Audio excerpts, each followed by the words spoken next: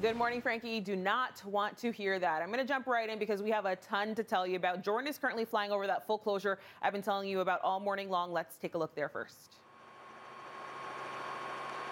Thanks, Stephanie. Looking at the 401 at Islington right now. So closer to us, that's the eastbound 401. You can see the express lanes are still closed off. Look at all that snow. Now, we had a whole bunch of transport trucks that have been stuck overnight. It looks like most, if not all of them, have been cleared out of there, but now they need to plow the roadway. And you can see the roadways that have been plowed, the collector lanes on the eastbound 401 through the stretch, they're not in great shape. You can see bits of snow and snowbanks just piled up everywhere. So this is the 401 in Islington. The eastbound 401 express lanes are still closed off from Kipling to east of the 400, and we also have the east 401 ramp to the 400 and the collectors blocked off. So a mess. Those flashing lights on that side be the westbound 401 Islington issues. Back to you, Stephanie.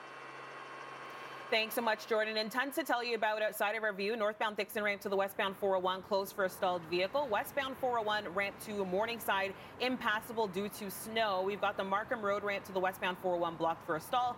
Southbound McCown ramp to the westbound 401 also blocked because of a collision. And what you're looking at here is the westbound 401 ramp to the southbound 427. Two right lanes blocked because of a collision.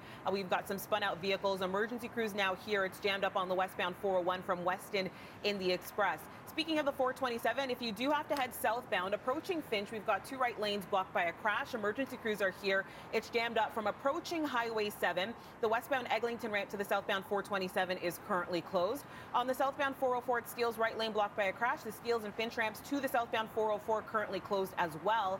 And we are currently watching this problem here over on the QEW at Dorval. This is westbound, a right lane blocked by a crash, jammed up from Trafalgar. And the northbound DVP this morning, you'll find this issue approaching Eglinton, two left lanes blocked by a crash. Emergency crews are here.